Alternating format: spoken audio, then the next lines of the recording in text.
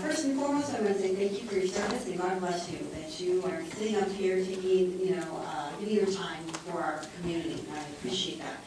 I'm also up here. I stand with all of the California citizens, Los Angeles citizens that are opposed to SB 54. Yes, thank you. I also stand in praising our sheriff, along with the other sheriffs of California in San Bernardino and Orange County and San Diego, and it is growing.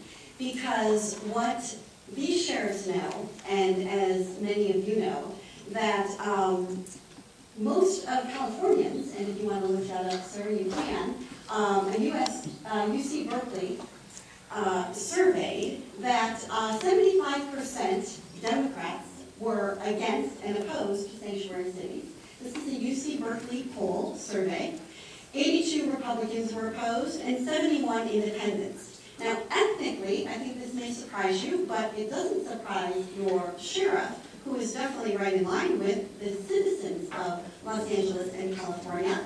They are ethnically opposed, 65% Latinos, 75% Asian, 75% Black, and 80% white.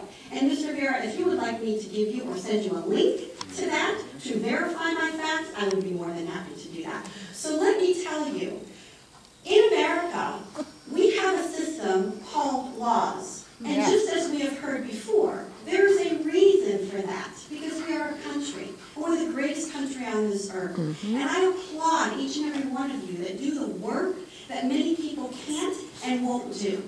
And I hope that you understand it is imperative for us to follow our immigration laws. Thank you. Yes.